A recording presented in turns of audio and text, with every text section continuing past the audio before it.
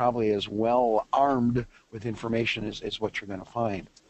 Well, Jim, we're still gaining a few people, but we're getting pretty close to launch at this stage of the game, and we will be ready to rock and roll here. We will, like all our extension meetings, as our gentlemen know, that we're on our 2009 Dairy Days. We start on time, we end on time, so we really want to respect your time commitments as well. So we're just about ready to launch here, are we not, Jim? And according to my watch, I've got about a minute to go. And we had close to 150 people indicating interest in signing up for it. Some of the locations have more than one people added. A couple of universities indicated they were going to pull in. I know one feed company was thinking also of utilizing the information. So anyway, we will see where it goes from there. Our list just keeps getting longer, and that's exciting to see. Anyway. The good news, Jim, the price is right. To be honest with you, we're kind of hoping that maybe the webinar is a method that we might explore even further here in the future. And as all of you are well aware, state budgets, certainly at Illinois, and extension budgets are really, really tight.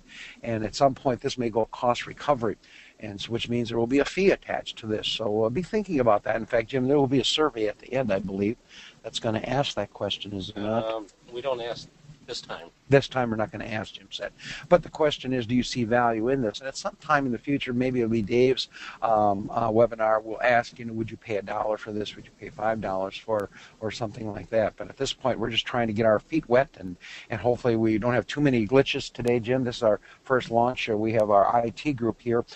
Jim Balls leads that group there and has put Leoma's efforts into this, along with Luann Wilcox and Jen Roth. They're all players in this one as well. And then, of course, online you'll hear Dave Fisher a bit later and Dick Wallace. And so they'll be part of this as a resource people. They have microphones turned on. So if we have a specific health question, Dr. Wallace would be a very logical person to take a look at it. If we've got some questions in terms of forages and facilities and things like that, then obviously Dave Fisher would be a logical choice. And of course, you can also type in answers and questions and comments as we go along as well. So I think we're ready to load, are we not, at this point, Jim?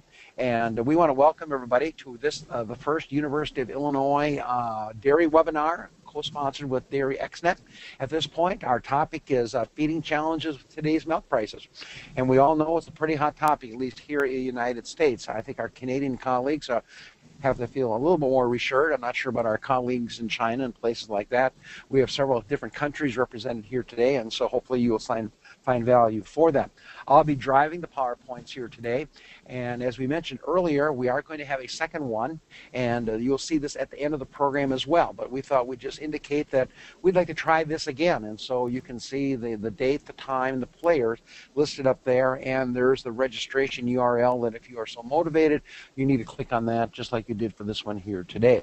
So let's go ahead and move on if we can and get into this. And this little time says economic expectations, and maybe the word should be survival at this stage of the game. Notice the word profit doesn't pop up here because most dairymen now in the Midwest and the U.S. see no profit at all.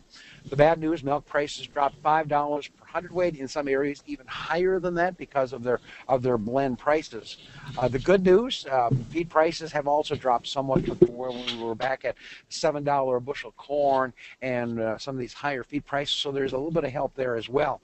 If you're milking less than about 130 cows, the milk program, this is the milk income loss program that's done by the government, is now available. You'll see that will help us out a little bit.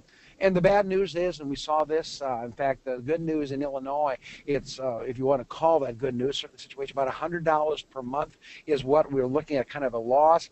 The folks out in New Mexico, Arizona, last week said that number is closer to $150 per cow per month, and there's some liquidation going on at this stage of the game. I'm going to my next PowerPoint that looks at, well, one of the questions we have, well, when might this thing turn around? And folks, there really is some pretty good news on that one, to be very honest. We'll update that on for you right now. The first quarter, these were the projections just literally a week ago in the first quarter of 2009. This is class 3 milk, just be well aware. And we won't get into the details on that, but for us in Illinois, we'll probably put $1 to $1.50 to $2 on top of that, depending on the blend price and the differential and some of the quality premiums and milk components. The second quarter, 11/24, the good news is we just found this yesterday. The milk went up its max level.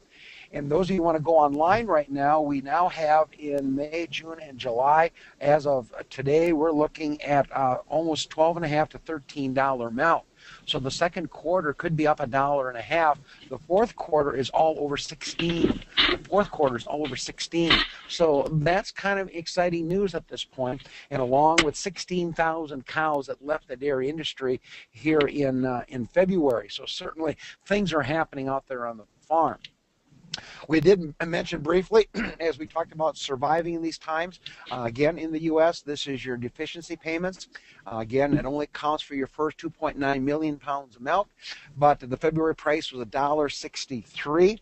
If we look forward, that price is almost going to be $2 in March. At least the projections, if you look ahead, that's what the tables are showing. $1.93 in March, $1.50, $1.60 in April. So anyway, that's another factor that will come into play. And certainly, if you're a dairy farmer here, you certainly want to be aware of this program, regardless of your herd size, because it looks like the next 2 or 3 months. What's the good news on this chart? It looks like in September that number gets very low, which means the price of milk is coming up. Well, what are we going to talk about then? I thought we just set the stage a little bit to kind of get an idea where the prices are, when they might change, what are some of the strategies. And of course, one of the questions all of us would like to have answered from the three of us, and that is, well, where can I find that $5 per hundredweight? And more specifically, what changes can I make to save $5 per hundredweight? And unfortunately, there is one right answer there, Jim. The answer is don't feed your cows. If you don't feed your cows, you're going to save about $5, $5.50, $6 per hundredweight. I think there's some negative downside to that, but at least there's your academic answer you had. So what I'm going to go through are these 3 points: feed benchmarking, the 3 golden rules, and then alternatives, and Dave and Dick will come in and be players in that portion of the program as well. So let's start going through what I call feed benchmarking. I put this up to say this came from our Illinois Dairy Days back in January, and some focus meetings in February in Illinois, and farmers are making decisions. Bankers are forcing farmers to make decisions. Farmers are asking nutritionists and veterinarians to make changes as well. All these are pretty scary. All these have been told, and the one that really scares me is 2 bankers have told their PD people, you will feed only what's on the farm, which means corn and forages, and that has some serious ramifications as well. Well, let's go look at this economic benchmarking. We'll go through this modestly fast, but every dairy farmer, every consultant, every individual has this type of a budget. This is Illinois. We'll be very clear at times. The data is very biased. It's very specifically laid out. But this says pretty much today, what does it cost to put groceries in front of our girls? And you can see we broke it down into 6 different categories. I go right up front and say, I'm going to pay somebody 10 cents a cow to do the work. That may include balancing ration, interpreting forage test results, maybe spotting good feed buys and things like that. So here you can see, here's that magic 50 pounds of dry matter. It cost me $4.40. Now let's go to the next one, and this is the one you want to circle or go back to or write down quickly. Here's where you're going to get your grades. See that top number? There's that $4.40. It then generates these next 4 benchmarks. The first one is feed cost per pound of dry matter. That's 9 cents. If you can feed cows for 9 cents per pound of dry matter here in the Midwest, when we were out in Arizona about a month ago, that is 2 cents higher. 2 cents a pound dry matter higher. Well, those folks are now looking at another extra $1 in feed costs that luckily we here in Illinois, Wisconsin, Iowa don't face as far as that goes. So 9 cents becomes an A. Feed cost per hundredweight of milk. Notice that sits somewhere around $6 to $6.50 to $7. What do you have to see You have to see those cows that produce more milk and that same feed stuff produces cheaper. So anytime you start messing with milk yield, then be well aware you're going to start playing the game of losing some of these benchmark numbers. So I'm saying if you can feed your cows for 650 per hundredweight here in the Midwest, you're doing a very nice job. And if you get it down below 6, more power to you. Income over feed cost actually gets outdated every day, and so some people love this figure.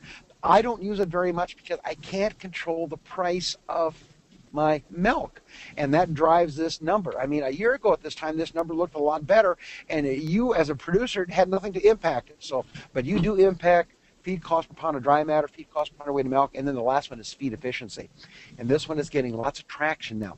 Feed efficiency. Suddenly, dairy farmers are interested, consultants are interested, saying maybe that's important to know how much milk do I get from each pound of dry matter. Your A, 1.5. So if you've got feed efficiency over 1.5, you're doing an awfully good job. You're doing a really good job. Why is that important?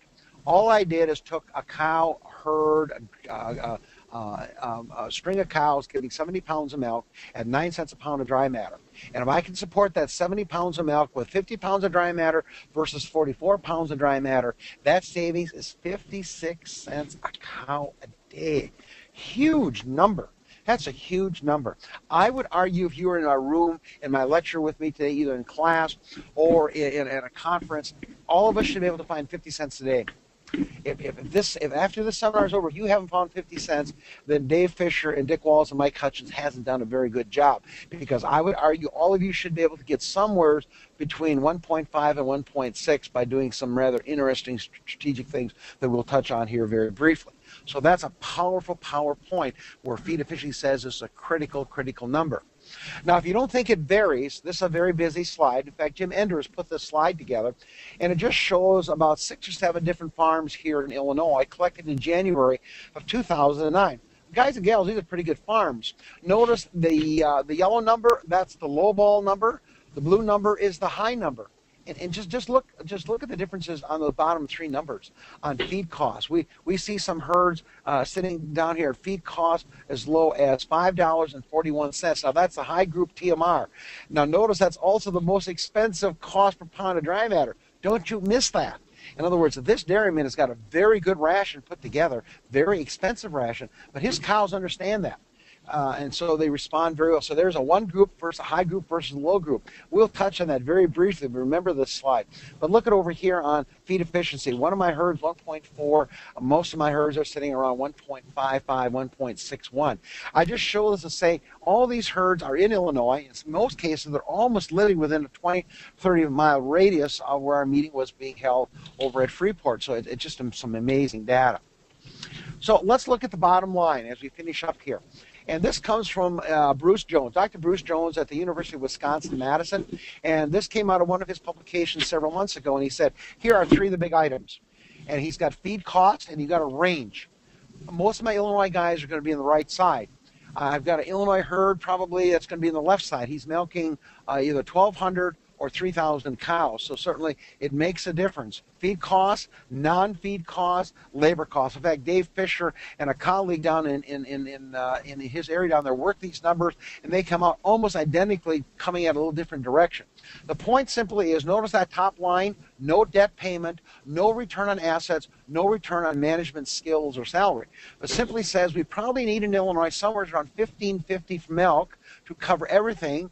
And you can see some of these other farms can get around $11.50, $12. They can survive, at least covering these costs as well. So that's another question that's been raised by some of our students. That is, well, where do we have to be to cover costs? That's why I'm pretty excited this morning to see that actually you could lock in $16 milk for the last 3 months of this year. And of course, you could actually contract your milk. Now the question, are you going to do that? No, that's another question for another story, or we can do that on Q&A. Okay, that takes care of the first third of the presentation. Some what I call benchmarks, numbers, comparisons. How competitive are you at? What do you have to have? And where's your profit margin going to start to occur? I'm not going to my second part, and every time you see these Jersey cows, it simply says we're changing a topic or an emphasis, so it kind of keeps you with me as we go through the webinar. Webinars are deadly. They can really be tough because there's no way to read faces and see people are saying, what is this guy talking about? So let's go through these golden rules. We'll go through them modestly fast. If you read a couple of your farm magazines, these have been picked up at a couple of different sources. These are golden rules that simply say, number one, I never give up milk. And this, if you're a banker, get your ears on. If you're a consultant, get your ears on. If you're a dairy farmer having a hard time paying bills, you just got to live with that.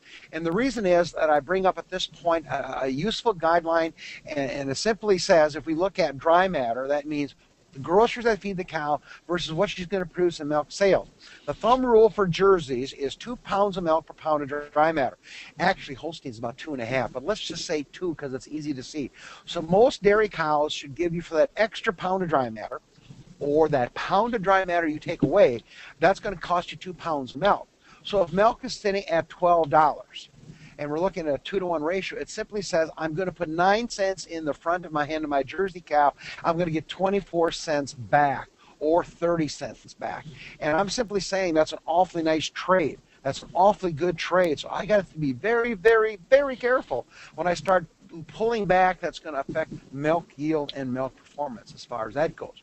Now, the next line simply say, yes, let's do some shopping. Here are 3 different energy sources. And what we calculated out was the cost per mcal of energy. Could be a pound of TDN, whichever numbers you like to work with. If you're in France, it could be metabolizable energy. So it depends what country you're in, what system you work with. The point is very simple.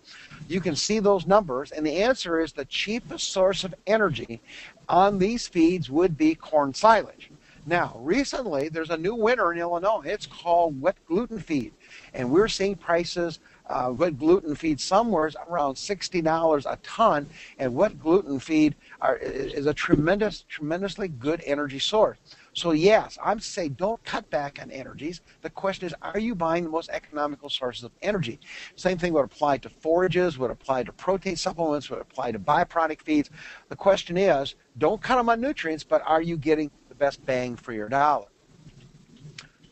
Golden rule number 2 follows golden rule number 1. It simply says that most of us, unless you're living in Florida or Georgia or some of those other milk markets, we are paid on pounds of components.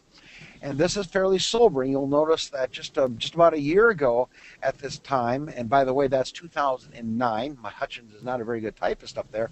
You want to make a mental note of that. 2009, milk fat is, and that's the last numbers I have because the March numbers aren't out. We're still in March. $1.09 for milk fat, and that should be $1.92. This is a wonderful slide, Jim. I did a wonderful job. Spell check doesn't catch some of those things. That protein price is $1.92. $1.92. Outside of that, it looks really good, doesn't it? Of course, the milk price would be somewhere around $12. Outside of that, all those numbers look really good, just to make sure people are on top of things here. The point, though, simply is that milk components have value. And that's another number to take a look at. So rather than dwell on these wonderful numbers, James is rapidly making corrections here. Let's look at and simply say, well, are you getting your cows to get their genetic potential out of them? This comes out of Hordes Dairymen. Every year they put their DHIR. These are basically the registered breeders here in the United States. They get these rather exact high-tech records. And basically what it says, if I got Holstein cows in the United States, these cows on DHIR tests in the United States average about a 3.6 to 3.7. And the true protein, those of you in Canada, you've got to put 2/10 on top of that. Most of those of you in China, you've got to put 2/10 on top of this. In Europe, you've got to put 2/10 because what we report in the U.S. is true protein because that's what drives cheese yield. So we're not paying you for NPN. So that's why be a little bit careful. Some of you that don't live in the U.S., your numbers are going to be 2/10 of a point higher than we have on the screen here. So the point is, if I got Holstein cows and they're giving me a 2.8 true protein test, then we would ask, you're leaving some money on the table. Why aren't your Holstein cows producing the components? Because we just saw on the last slide, those components have value, and we've got to get those corrected out there as well. The third golden rule is one that really scares me. Of all the ones I've seen, this is the one that's causing me the most concern, and that is long-term. Long-term, people say, well, you know, I've got to get to July. So I'm not going to use AI. I'm not going to use my consultant. I'm not going to use the veterinarian. Well, let's go to the nutrition side of this and simply says, long term, if you're going to be out of the dairy business in 2 or 3 months, then you can do anything you want. But if you're going to be back at a webinar a year from now with us, then I'm simply saying, certainly we got to get animals calving. And so when we start pulling out minerals and vitamins from heifers, they are going to slow down in growth. And you can see what that cost is. Now, the good news is you don't pay that out of your checkbook. The problem is 2 years from now, those heifers aren't going to be there. Accelerated calf program, some controversy on this point, but the Drakely work and the New York work would indicate about 1,000 pounds more milk because of the accelerated high-protein diets fed in the first 5 or 6 weeks. That's going to cost you $50. And that's your problem. I got to pay $50 in March to recoup something way back 2 years from now that may give me 1,000 pounds more milk. That's going to be worth, $110 or to make life simple, or hopefully even more than that. Dave Fisher will talk more about this in his webinar here in a couple of weeks. Getting cows pregnant, this is Wisconsin data. We got open days, anything more than 120 days, $2 a day. They say for over 200 days, that's $8. So there's a curvilinear response that says the longer these cows aren't pregnant, the more money you lose because they don't come in as fresh cows. Wisconsin's somatic cell count, and then, of course, from California, lame cows. So if you're not hoof trimming, you're not paying attention to those kinds of things, another 6 pounds of milk. Again, you never see that running down the milking parlor. It's just that the cow doesn't produce. These are scary ones. These are really scary ones because people are, I'm calling, really jeopardizing long-term impactors. So the point is, if you make a change today or last week or last month, then the cows are going to respond.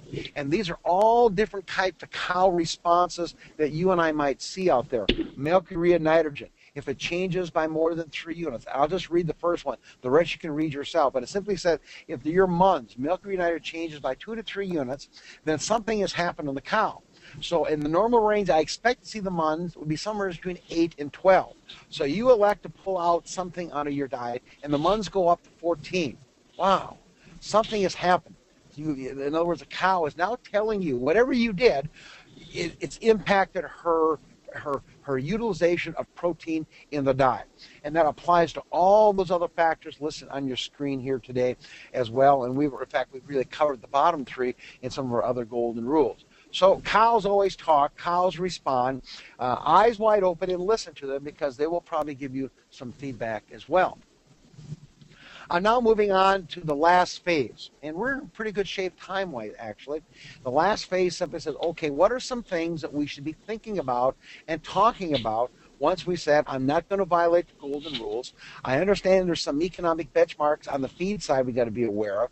I understand the price of milk, at least in the U.S., looks like it's coming back up. At least it is for this Friday at this stage of the game. What are some things we can look at that we can kind of cheat? So, yep, I'm going to cheat. It's been a really tough 2 months for those of us in extension because farmers are saying, Mike, I just can't pay the bills anymore. I've got to make some adjustments. So here we go. We're going to let you do some cheating, but be careful. Don't let you violate my golden rules. We're going to look at starch. And we got one PowerPoint on most of these, and then Dave will come back on forage quality a bit later. So we learned some neat lessons a year ago when we had $7 a bushel corn. We discovered we don't have to feed 30% starch, and there's some other strategies out there as listed here. Rumensin, reducing fecal starch losses, looking at rumen fermentable carbohydrates and byproduct feeds. So we're saying all of you in this line should know pretty much what is your starch levels in your feeding programs. The low number is 19 comes from the Minard Institute, and they've actually cranked this number down by using higher levels of corn size, some unique other feedstuffs to get that job done. But we're saying you don't need to be at 30, 31, 32, 33% starch. So maybe there's an opportunity to reduce some of that input cost as far as that goes. Let's go to the next PowerPoint then and say, well, is the corn really working for you? This data simply says how you process corn. And I know we have one company online here today that has steam flake corn. You can see that has a higher energy value than, say, a cracked corn. Some of you online have high moisture corn. That will feed hotter than dry corn, assuming that it's at least 26% moisture. So you could see in orange. That was supposed to be because Illinois won their basketball game last night. They did not. So, Jim, we probably should have put those all in black today. But anyway, you'll tough to read. But the point simply says is that that corn, how you process it, how you handle it, how you ensile it makes a real difference. Now, for a dairy farmer, if you look at some work from Penn State and from Farmland Industries, the difference between the top corn and the bottom corn in a mid-lactation cow is 6 pounds of milk. So I can support 6 pounds more milk because you and I have processed the corn to make the starch more available in the rumen to optimize rumen fermentation and microbial growth. So that's a take-home message. Now, some of you are saying, well, I grind my corn on the farm. Here's your action item. Sneak out after the seminar is over. Don't let your wife or spouse catch you. And take a cup of corn and put it through your flour sifter and see how much goes through your flour sifter. If it's dry corn, 2/3 of it should go through the flour sifter. Now, you can also send a sample to a commercial lab, and they'll give you those exact numbers listed on this slide. But these are some things you can consider and look at out there on your dairy farm. Another one is to make sure we process our corn silage properly. This is some work done by Joe Harrison. He looked at all the published studies, and there are 2 or 3 take-home messages. Published studies means that good research in a journal of dairy science or animal science. Notice the response there is around 2 pounds of 3.5 fat-corrected milk, because generally speaking, butterfat test was higher, and we saw some more milk. But look up there. Have you noticed under that 1.1 pounds of milk, there's a minus and there's a plus. So obviously, some corn was processed more optimally or correctly than others. So the answer is, did you do it right? We're basically saying, I don't need to see the kernels. I like to not only crack them, I want to hammer those dudes so I get rid of the, so I expose that starch here in the rumen of the animal and the small intestine. And you can also see some other advantages as well. So the question is, have you looked at your corn silage? Have you seen kernels in it? Do you have the 3/4 inch theoretical length of chop to maintain good rumen mat and good rumen function? So just because we've processed the corn doesn't mean that we've got it done right. Now, there's nothing I can do about that here in February and March, but that's a take-home message. Another one is Rumensin. Let's look at the bottom one. If you look at the research, 300 milligrams of Rumensin replaces about 1.5 pounds of corn. That Rumensin will cost you 2 or 3 cents. So not many places in the United States you can buy 1.5 pounds of corn for 2 or 3 cents. There's no way you're going to get there. And so there's another strategy. According to Hutjens Dairyman survey in 2008, about 22% of our farmers reported they were feeding Rumensin. Boy, there sits an opportunity. Now notice, look at the levels we can feed. And you can see it can vary all the way from about 120 milligrams up to 660. So certainly you have to ask, do I have the optimal level? And you and I are probably going to monitor such things as manure consistency and butterfat tests to try to get a handle on that. I know Dick Wallace told me here at the University of Illinois yesterday in class, we're feeding about 325. We're like everybody else. We started at 275, 280, and Dick has raised that up gradually because our cows appear to handle the higher levels of Rumensin, and because the response in terms of feed efficiency and impact is linear, as long as the rumen can handle those higher levels of Rumensin or Monensin, whichever name you want to use. Another one is to steal some of that starch out of the manure. This is some work from Jim Ferguson's lab out of the University of Pennsylvania. This represents about 18 or 20 herds, about 75 groups of cows. I talked to Jim about a couple months ago. He said they've actually expanded this. And what you see here is how much starch there is in the manure. And now your commercial labs for $13 to $15 can measure fecal starches. And on the right, on the vertical axis, you're going to see something called apparent digestibility of starch. So that 0.8 is 80% utilization, 0.9 is 90% utilization, 100. It means that all the starch there is theoretically going to be consumed. Notice we don't get much higher than about 95, 96%. There's always going to be some starch that gets through for various reasons because of a biological system of the cow and her rates of passage in the digestive tract. But look at that, guys and gals. Some of these cows, some of these groups of cows are sitting at 8% starch, 10% starch. Dave Leidy at Illinois did a study on this for me last summer, and the range in Illinois was 4 to 10%.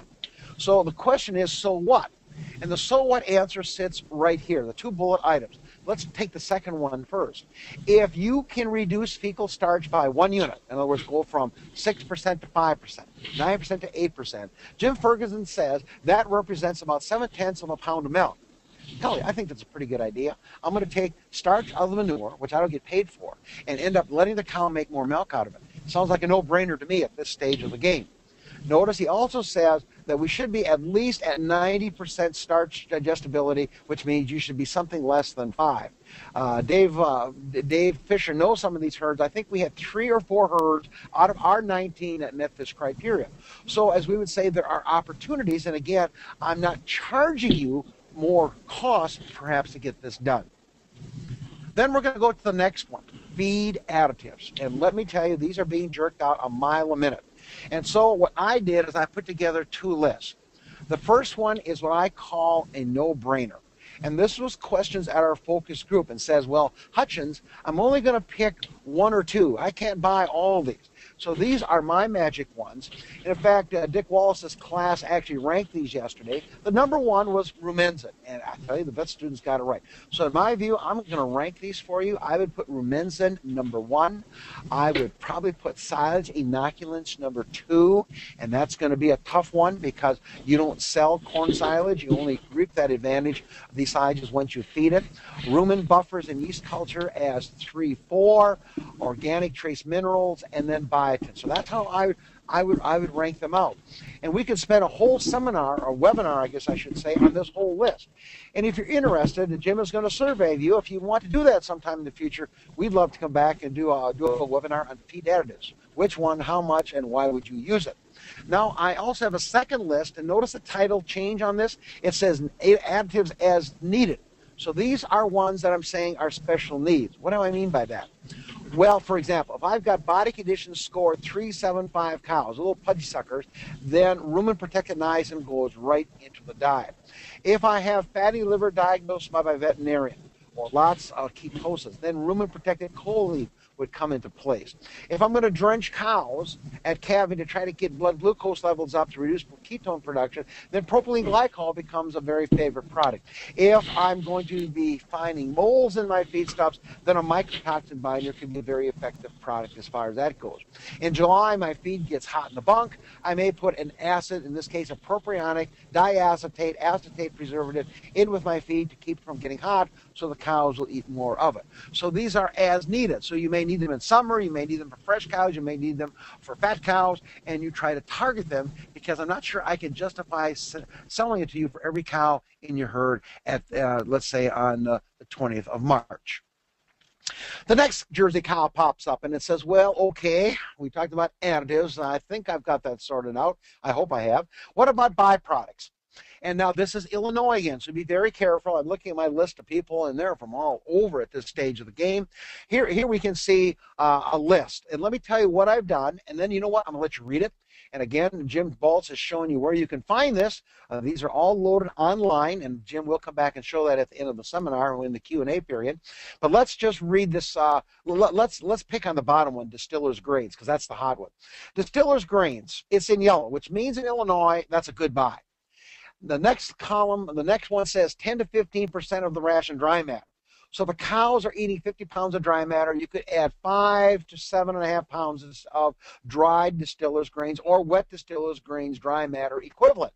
Now the question is, why is that range? The answer is, how much oil do you have in your distillers grains? If it's under 12% oil, then you can go higher because that oil tends to be a risk factor in high-producing dairy cow rations. If it's a low oil, I got that backwards, Jim. If it's a high oil, I can only go 10%. If it's a low oil, I can go as high as 15%. Dakota Gold. Some of you in the Midwest will recognize that name. Dakota Gold is probably the Cadillac in distillers grains. They control the amino acid profile. They control the variability. They control the oil. So it becomes a very good product. Got to pay a little bit more for it usually, but by and large, you can push it at a little higher level. Then in yellow down there, fighting a line of yellow down there, we ran this through FeedVal 3, University of Wisconsin. Some of you out there may use Sesame. That's the Ohio State program. The break-even price, $2.98 a ton. The price that we saw, and this was a month ago, $162. Now, lo and behold, I just got my cheat sheet in here. They came in the mail this morning, and here in Eastern Corn Belt and in Iowa, 115 to 125 a ton. Wow, they're almost giving the stuff away. So it simply says that in this time of tight economics, distillers grains, wet brewers, and of course you got to be living fairly close to St. Louis, at least in Illinois, or close to Milwaukee, or close to La Crosse if you're from the northern parts of the state. They're a very good buy. You're not going to carry water very far because the price of diesel and gas is going back up. Corn gluten feed, a very good price, and that price I've seen now drop down to $100. And in fact, I had from one of our shippers here in Illinois, you could lock in through August, $85. $85 a ton. Now that's FOB, you still got to get it to your farm. But there's some real opportunities out there. Fuzzy cottonseed, the newest price I just got in, basically Wisconsin, Minnesota, northern Iowa, $240 a ton. $240 a ton. So you can see while they're not giving the stuff away, it's a pretty good deal. Southern Illinois, Dave, at one of our focus groups we had just a week ago, 214 delivered in. Wow. And I know, Dr. Wallace, you've been looking at that as well. So again, here's another opportunity to look at. Are you using some of these, what I call very, very competitive nutrient sources out there in your feeding program? Well, let's look at another one. This is called waybacks. Waybacks is what the cow doesn't eat. Shrink, something that blows away. The birds eat. The rain spoils, whatever the case is going to be. Well, here's a huge, huge list. Huge list. And I'm only going to pick out about two of these. The first one's the big one. Historically, we have recommended 2 to 4% wayback. Basically, we're saying get that down below 2%. And if you're a really good feed bunk manager, go to the empty bunk. Dick mentioned yesterday in class that here at the University of Illinois, in a group of 100 cows, they are taking away 50 pounds of wet feed total from 100 cows. That means they got about 2 pounds, 2 pounds, excuse me, half a pound away back, and that's wet. So that's a quarter of a pound. So basically, they're almost at zero. But what are they doing? Fresh feed as soon as they come out of the parlor. They're not running out of feed until about 20 minutes, half an hour before they're going into the parlor. So they're really managing the bunk. Second bullet point says if you're over 4 to 5%, you can't feed it to steers. You can't feed it to older heifers. It's too valuable. It is too valuable. You've got to go back to cows with it. For example, Fair Oaks, a couple years ago, Dr. Gordy Jones said they feed to a 7% wayback in their high string. They pick up their wayback and they then use that as an ingredient in their low-cow string. And since they don't sort it, there's lots of wayback there. It's a very predictable product, almost as predictable as corn silage or soybean meal or any other ingredient you'd have on the farm. And then they feed that almost to an empty bunk. So, that's a strategy as well. Make sure the cows don't sort it. Make sure you clean out the bunks. There's all these tricks of the trade that says you want to manage waybacks, but we've changed our numbers. Yeah, we'd say 2 to 4 is good. In fact, if you come to the University of Illinois, Dr. Wallace manages our herd. They have to feed to a 10% wayback because that's what it's called ad lib. Ad lib, free choice, all the cow can eat. And so basically now what they're doing is how do we manipulate to try to reduce that in the non-research cows. Another one is going to be one group versus multiple TMRs. And we've changed our answer. And let's look at an example, and then we'll discuss that. What I did is I went to Spartan 2. This is a least cost computer program out of Michigan State. And I looked at two different rations. I looked at an 80-pound TMR and a 60-pound TMR and said, what's the trade-off here, guys and gals? The 80-pound TMR, there is no Megalac in here. There's no additives in here. There's no bypass protein in here. It is corn silage, soybean meal, and alfalfa forage. It could be hay haylage, doesn't make pasture, can make a difference. It's alfalfa forage. And we put the prices in, typical prices. In fact, Dave will show you those prices here in just a few minutes. And you can see here, to feed 80 pounds of milk, it should take about 52 pounds of dry matter, and that cost is 11.8 cents per pound of dry matter. That costs us $6.15 per cow. Very similar to what we saw a bit earlier in our benchmarking. The 60-pound TMR, down to $4.90. $4.90. Notice they eat 45 pounds of dry matter, and I've dropped a penny per pound of dry matter off because I can use more forages in this feeding program. Now remember, I don't have any of those expensive additives or those other bells and whistles in here. So then I go to my next PowerPoint, and it says, okay, what's the savings? Just looking at the savings per cow per day, $1.25. Holy smokers, huge, huge. But remember, they're going to eat about 6.5 pounds less dry matter. So I'm gonna take that away because the cows won't eat as much of it. So I'm taking 6.7 pounds of dry matter away for that $1.25, and I was going to use a high TMR because that's what we're looking at. That's about 80 cents a day. So that's the good news. They don't eat as much. So that helps me out. There's still 45, 46 cents laying on the table. Now here comes your big question. And you talk about an argument out of Reno. This one was hot. And that says, when I move a cow from the high group to the low group, does she drop in milk? And if she does, how much and how long? Our university data shows a 2-pound drop. This is some work done that Travis Michael sent to us. Another research study says 5 or 6 pounds. Another study says 2 to 4%. So you talk about a critical number, because you can see if I drop 4 pounds of milk when I switch these cows because they interact, they fight, they don't eat as much dry matter, and they never come back, they don't come back, then that's going to cost me 40 cents. So my $1.25 I saved, I'm down to 6 cents. I'm down to 6 cents. But I think I'm going to recommend that we look at multiple groups, because remember, many of my fresh cows are going to have some added fat. They're going to have some bypass protein in there. They're probably going to have buffer in there. They're going to have maybe some organic trace minerals in there for reproduction. Some of you may have some PUFAs, some polyunsaturated fatty acids for reproduction in there. So I'm saying we're going to look at multiple groups, and we're looking like high, low, thin cow, fat cow group.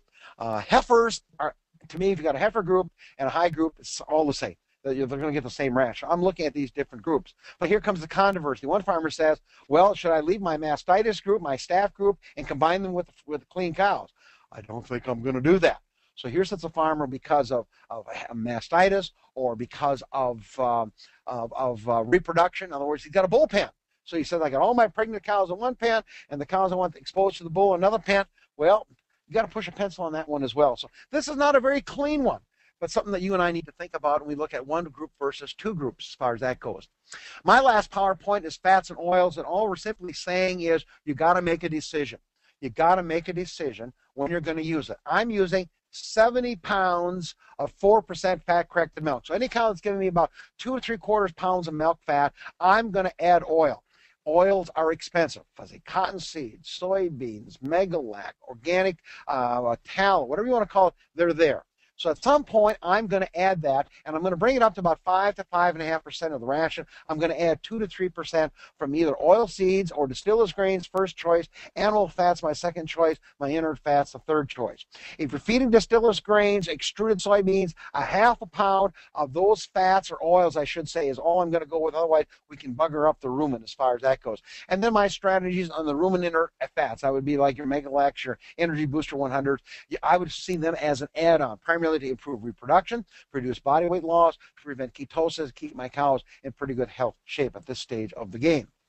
I go to my next PowerPoint, and Dave Fisher, I think we've got you turned on. Dave Fisher from Edwardsville is going to cover these next couple of PowerPoints. So David, I'll turn the program over to you. Okay, thank you, Dr. Mike, and certainly I appreciate the opportunity to visit a bit about the role of corn silage and forages in the ration, and we'll go with our next slide to begin the discussion. Certainly, we often hear and understand that forages are the foundation of the total dairy feeding program. And I suggest that corn silage should be the foundation of that forage portion of the feeding program. And I say that because we have seen many herds work very well with a high level of corn silage in the diet. What level should that be? I suggest that perhaps a ratio of 2/3 corn silage and 1/3 alfalfa on a dry matter basis really fits well for high-producing dairy cows because of the need for that high-energy feed while still maintaining adequate fiber levels. Matter of fact, I believe Dr. Wallace, and Dick could comment later, the U of I heard he has them at about 2/3, 1/3. The portion of corn silage to alfalfa also, though, will be influenced by other feedstuffs or byproducts. And I think Mike mentioned that earlier in his discussion about byproducts and how they can fit in reducing the cost of the ration. So certainly, again, we're going to take into consideration the byproducts in the diet, and basing that on the quality of our harvested forages, we now have a chance to really build a really neat ration. In order to do that, we have to evaluate the quality. And a lot of times people say, well, it looks good, it smells good, the cows are eating, but they really don't have a good handle. So we suggest again that you need to use some good tools. The newer test that came out a few years ago, the NDF digestibility test, really is a great tool, and that helps to determine which forage or which specific variety will be better in my ration to provide the needed energy to the diet. So again, that NDF digestibility, that in vitro test, many laboratories are doing that, and we like to see corn silage greater than 57% NDF digestibility, and that's on the 48-hour test, and we can talk more about that in the Q&A if we want to. Also, we look at different types of varieties or different types of corn silages, and such as the role of BMR, brown midrib. And we like to suggest here again, too, we're looking for high-quality forages, and brown midrib corn silage brings that to the table because of the low lignin, high digestibility. And we could also get into the starch numbers and things of that nature as well. One thing that we always have to remember, if we would, and that is strategic use of those forages. And by that I'm saying we really have to take a look at how do we position those to the various animals that we feed. For example, heifer versus a dry cow, or high cow versus low cow in the lactation. My final point then is, because of that importance to position the feeds to meet the animal needs, we really also need to understand the importance to position the forages to meet the challenges of lowering the feed cost. And here again, corn silage fits that role. The next slide then gives us a bit of a demonstration, or a chance to make some assumptions and compare how our forage costs will come out. We're going to take a 1,350-pound Holstein cow, 80 pounds of milk, in a positive energy state, using alfalfa hay at $180 a ton, corn silage at $45 a ton, and you can read the grain, corn, shelled corn, $450, soybean meal, $300. Now, I understand that these prices will vary from place to place, but the point is those numbers represent what's showing up now in the slide, economics of the corn silage. We took the Spartan 2 program to do a comparison of the corn silage at various levels of the feeding program. And as we start to look at this and compare, it's pretty easy to see, as we increase corn silage in the diet, we decrease the total feed cost to the cow. If we look at the zero corn silage, all alfalfa hay diet, that gets to be the most costly. And if we go to all corn silage and no alfalfa diet, we can probably save about $1 per cow per day. But yet, in reality, even though the Spartan 2 program can do that, in reality on the farm, you do not want to have a diet of all alfalfa or all corn silage. We bring both together. And there again, we start looking then, should that be a 50-50? Should that be an 80-20? You need to make that decision as a dairy producer or as a nutritionist. But the point that we need to make here is that corn silage is an excellent source of feedstuffs that will bring, as Mike Hutjens said earlier, that cheapest source of energy to the ration. And so we really want to use corn silage as our foundation of the forage program, and then bring in our good quality alfalfa, and then bring in our byproducts, et cetera, to cheapen up our ration the best we can. Well, I skimmed over that pretty quickly. I think we could talk more about this in Q&A if we want to. I think if we bring up the next slide, it will lead me into introducing my colleague, Dr. Dick Wallace, our U of I Extension dairy veterinarian, who is going to visit with us on culling strategies. Dick?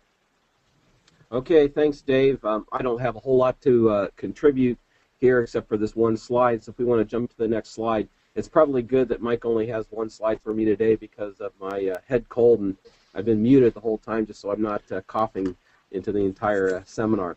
But really, when we're thinking about these marginal cows, we need to think about what we're going to do from moving cows out that aren't profitable. So move them out of the herd if they're not producing milk. We need to really determine on a herd-by-herd basis what is the break-even milk yield. Is it 45? Is it 50 pounds? What's your break-even milk yield for cows in your herd?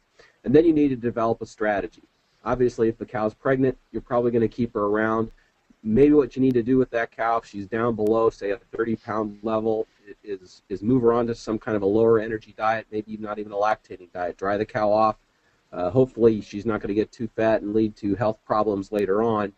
but certainly she still is a valuable asset to the farm, potentially, depending, again, on how long it's going to be until she calves again.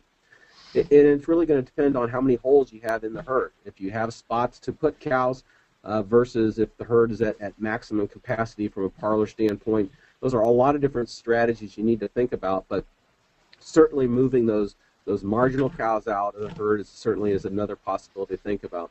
One of the things that we're doing at the university is we're basically feeding our cull cows to increase their value at a later time. So we might feed them from 30 to 60 days. Now, Dr. Hutjens mentioned earlier that we need to be feeding that expensive lactating cow way back to other cows. Certainly that's one strategy. There are some concerns possibly about biosecurity and if there's any fecal contamination. I don't know that we really want to be feeding that to other lactating cows from either a salmonella or a Johne's disease, or depending on what the diseases are in the herd. We take any weighback that we have from either the tie stall barns or from the freestall barns, and as he mentioned, Travis has us feeding down to pretty much zero weighback in the freestall lots. But any weighback that we have, we end up feeding that out to our cull cows to try and increase their value. You could move them from a thin yellow fat cow to a white fat cow that's going to bring you maybe up to 5 cents more per pound once she goes to slaughter. So just some strategies to think about, and I'm going to turn it back over to Dr. Mike. Well, thanks very much, Dave and Dick. This wraps up our formal part of our seminar. Our summary looks pretty straightforward to me. I think if you're going to be in this dairy business, those 3 points we can't argue very much about at this stage of the game, and they're pretty straightforward. Again, if you found value in this, write this date down. This is our next webinar. Dave Fisher will be leading on that. Both Dick and I will be online to be part of that one as well. You see the time. We're going to do it at noon. I understand in China that's not a very good time, but that gentleman has all the beauty sleep he needs, I think, at this point. There's your URL. You'll be able to find that other places as well. We would certainly welcome you welcome your involvement if you have that time to sneak in for 1 hour as far as that goes. We also welcome you to come to our website. You can go there. As I said earlier, the Dairy XNet site's an excellent one as well, and you can get to us from there as well. And so we welcome you to come and visit those websites. I think there's really good information there for you. So at this time, we will welcome your questions. Jim, we've got a couple of good ones already here. Any of you that want to type in a question, go right ahead. Jim will monitor along as I will at this stage of the game. We had a comment from an Illinois milk farmer who says, you know what, we can make all corn silage work very well. In fact, I've been on this farm, and they'll go almost 100% corn silage on their farm, and of course becomes very economical, as Dave pointed out. So it's just a comment, Dave, that you do have one detractor out there, and you probably even know who that crook is. If not, I will tell you later. No, I'm only kidding. Only kidding. We had a comment that came in from a colleague in Pennsylvania who said, Mike, I haven't seen any data saying finely ground corn is higher than high moisture corn or steam flake, and he questions that. And his point is well taken. The good news is I can just say, blame it on the NRC 1989, because I lifted those numbers directly out of NRC. So I think the point we have to make is that if your high moisture corn is too dry, if your steam flaking doesn't have the right density, if your grinding your corn isn't the right particle size, you're going to lose some value. And in my view, I think the finely ground corn, the steam flake corn, and the high moisture corn are kissing cousins. And if you really want to play hardball, I think the real winner is steam flake corn. And I say that not because of my Pennsylvania colleague, but basically because if you look at the data that was done at Agway, while it was not statistical, there was a little bit more kick on the protein side on the steam flake corn. We had another question that came up here a bit earlier who said, what about this break even? The question, what do I mean by break even?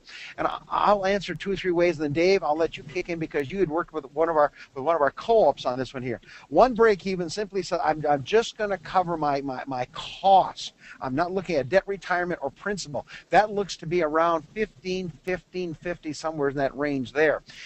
Most of us have debts. That number I have seen from FBFM around $18 to $19 here in Illinois.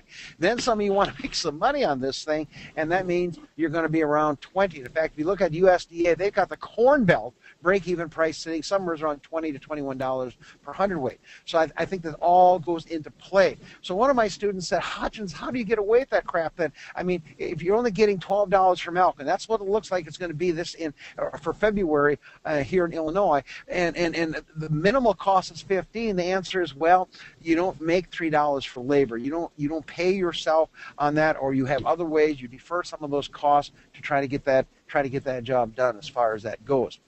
Okay, Dave, any comments on that? Yes, I just agree. I think also then we're saying we're just actually paying cash costs, and some of these other costs we're foregoing at this time when you only get the $12 milk. But when we talk about that $15.50 cost of production, we do have included in there certainly a value for the facilities, a value for the cost of the cow, but we just do not have that return on investment or that ability to pay off debt, et cetera, just like Mike said. Well, David, I think James thinks that I've screwed up answering that question, and then I led you astray as well. He's thinking that the question may relate to that break-even price on our byproduct feeds. And that break-even price on byproduct feed is based on the 5 target ingredients. We're using shelled corn as an energy source, soybean meal as a source of protein and rumen undegradable protein. We're using tallow as the price for fat or oil. We're using dicalcium phosphate as a source of phosphorus, and we're using limestone as a source of calcium. And so if you've got a byproduct feed like distillers grain that's high in phosphorus, then that adds value. Some of you in this line will say, Hutjens, you're cheating because a lot of that phosphorus is way too high already. In fact, we got some problems with the environment about it. Well, I'm sorry, that's how the program works. So when we're simply saying when you can get that feed delivered to your farm at that price that's below break even, it's a better buy than those 5 base ingredients. Norman St. Pierre uses a combination of feedstuffs. So instead of looking at an ingredient, he's looking at the prices of hay and corn silage, and he has a fairly, I assume, complicated system that says cottonseed then breaks even at a certain point, but he's using feeds where we're using feed ingredients. I know there's a couple other private companies have some of their internal software program. In fact, Spartan also does this, what they call shadow prices, and will give you the same kind of thing as far as that goes. David, do you want to make a comment? What came in here says, what are the disadvantages of all corn silage and basically zero alfalfa diets? Well, I think one of the disadvantages would be corn silage brings a low amount of protein to the diet. So unless you can bring in that protein at a reduced cost or a lower cost in the form of byproducts, like you said, corn, distillers or whatever, unless you can do that, then you're going to have to still go with alfalfa to bring in that protein. Advantage, of course, again, the high energy. With processed corn silage, we are able to maintain good, effective fiber. And so, as our Illinois dairyman mentioned, he is going all corn silage. And that can be done. A lot of times, I'd say an 80-20 would certainly maybe play it well, because I like to have about 5 pounds of that longer alfalfa scratch factor. But again, I think the point is, if you can balance that ration with good economical byproducts and bring up my protein, you can get by with very little alfalfa in the diet. David, great answer. I just want you to know that our colleague in Illinois says, and this is interesting, he knows this number, $4.28 feed cost. I assume that's per cow per day. Wow, that's a really good number. He's going to do really well. I don't think it's per hundredweight, but respect back if it is. We had another quick question. I'll answer these quickly. I don't know, do our other guys see these, Jim, or just me? I'm just seeing them. Here comes the question. He says, give me an example of an acid-based bunk extender. Well, certainly, if the easiest one is to go to Chemin. Not that I'm being paid by Chemin Industry, but basically they have something called bunk curb. Which simply is a propionic-based additive. And for 6 or 8 cents, you mix this into your TMR mixer. And it's got prop in it, and it retards the secondary fermentation. So it tends to keep the feed cooler for a longer period of time. I've also seen another product that has diacetate in it, which is an acetic acid type product, and that also seems to hold back the secondary fermentation. Some of you guys will put that in the top of your silos. The top 10 feet of your silo, you'll put some propionic acid in there because it doesn't pack as well, and you don't want that stuff to get moldy and get hot on you as much, and they'll treat the top 10 feet, the top 3 or 4 doors of their silo to get that same thing done. Question came in here. Do you have any comments or recommendation on how to maintain rumen health, function to prevent acidosis that can impact feed efficiency? And boy, this is the kitchen sink. We may delay the full answer to that. We are simply saying if you have acidosis that we are expecting the feed efficiency to drop about 1/10 of a point. I have no research to back that up, but we know it does impact. That means if you've got acidosis, probably that 30 cents per cow per day range is going to cost you. And we do that by such things, looking at fecal consistency. We look at dry matter variation. We look at lameness scoring on cows. You could maybe use milk components, in some case butter fat, although Wisconsin people argue that's not a very sensitive test on that. But that's how I would try to do that. And then if you got acidosis, then comes the big laundry list, such things as Dave has already pointed out, cud chewing, such things as moisture of the ration, such things as grain levels, such things as slug feeding, such things as heat stress. All these things pop in that can have some impact on rumen function and health, and I know that list is fairly short as far as that goes. Got another quick question. We're burning through these awfully fast. When I can't answer one, Dick and Dave, I'll let you know. We have a question that's coming. A question comes in. It's very specific. It's a product that comes from Agar King, and we answer. It's called Rumamax versus Rumensin. Rumensin is an antibiotic, so it actually selects against the gram-positive bacteria. So it's a microbial inhibitor. I think that, Dick, that's how you termed it yesterday at this point. So that's what Rumensin does. It selects microbes and that literally will increase propionic acid, which has some efficiency built into it, and it works against forage digesting bacteria to a small extent, and that's why sometimes we can see some impacts in rumen health. The Rumamax product is of a combination of products out there. I think they have some direct-fed microbials in there. I think that they have some yeast culture in there. I do not think they have rumensin in there. But then again, I'm not that close to the product. But one is more of a rumen stimulant type product. The other one is an antibiotic. So they're vastly different. And if somebody wants to jump in on it on the Rumex, they can, and we can read it back. Another quick question: how much corn gluten can you feed, and how much corn will it replace? My answer, very simply, is I got to keep my targeted starch level. And if I say that's 24%, then I'm going to target 24% starch in my diet, and I will bring in as much gluten to replace corn as I can to maintain that number. Now, if I'm feeding, like my colleague in Illinois, heavy corn silage, I probably can replace all my corn with corn gluten at this stage of the game because I've got starch at 28, 30, 32, 34% starch coming from my corn silage. So basically, that's how I would go. Now, let's just be simple about it. We simply say as a thumb rule, you can replace half your corn with corn gluten. That's a pretty safe thumb rule. You can replace, in fact, last night we had a farmer in southern Illinois. He's running out of corn silage. I think wet corn gluten is a no-brainer.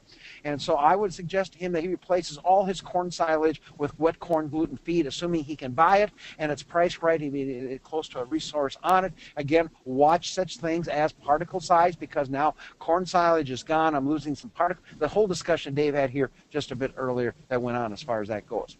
And just have a comment. We have another question. Can we feed a huge quantity of corn silage in the summer? Dave, you want to respond to that? Can we feed a huge amount of corn silage in the summer? Yes, I don't think there would be a problem with that. I think the key, you have to make sure bunk life and make sure that you have a lot of fresh feed out there. So maybe you'll feed 2 or 3 times a day versus 1 time a day. But certainly, as far as palatability and intake, it would be a win-win. And I would certainly not be afraid of feeding large amounts of corn silage. Mike, any other thoughts?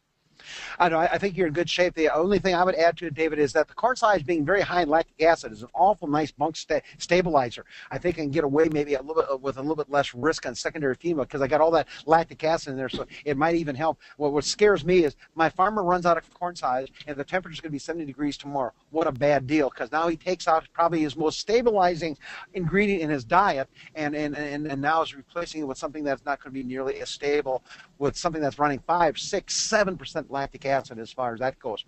We had 2 comments from 2 of our people online. This is kind of fun, actually. They said they're pretty confident now that that Kemin product is called TMR Saver instead of what I call a mold curb or bunk curb or something like that. You can see I'm getting old. I'm not staying up to date, but I got that from 2 different people, and I'm sure it has the same function function as far as that goes.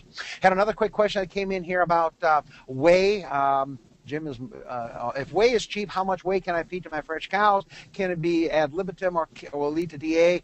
Our number is that you can probably feed, whey is going to be sugar. So I'm going to back into 2 ways. We say you can feed probably you can add a pound and a half sugar to the ration. Whey, lactose is obviously going to be a sugar replacement as far as that goes. So I'm saying if you start adding about 5%,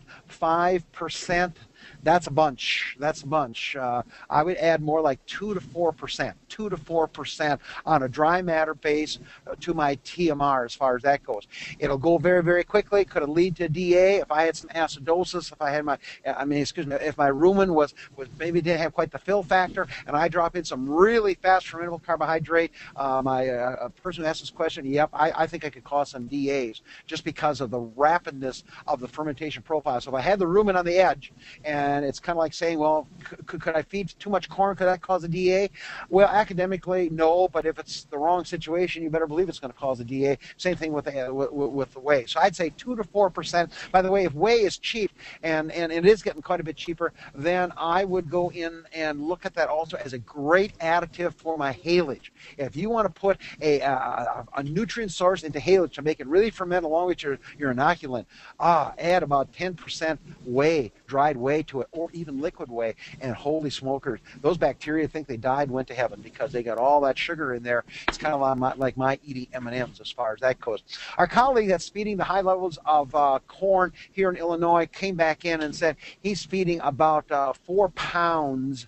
If we don't feed 4 pounds of corn, he says the manure starts to stiffen up. So he says he can't replace all his corn, but obviously that's a lot less than 10, 12, or 14 pounds that many farmers would feed at this point. Another quick question came in here, and I know we're running late, so some of you got to take off, sign off as far as that goes.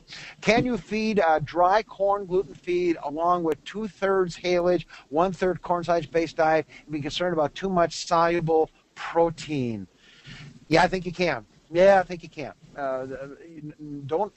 You're locking me in, though, because 2/3 haylage, in my view, David, you can jump in with me or up here. 2/3 haylage, you almost always have too much soluble protein. And that's one reason we go to the higher corn size diets, because we can get our MUNs down and we can bring in the right amino acids to complement the profile that's coming from the microbes from the corn silage as far as that goes. So I would say yes, it is. And yes, the corn gluten feed does have soluble protein. So the answer is yes.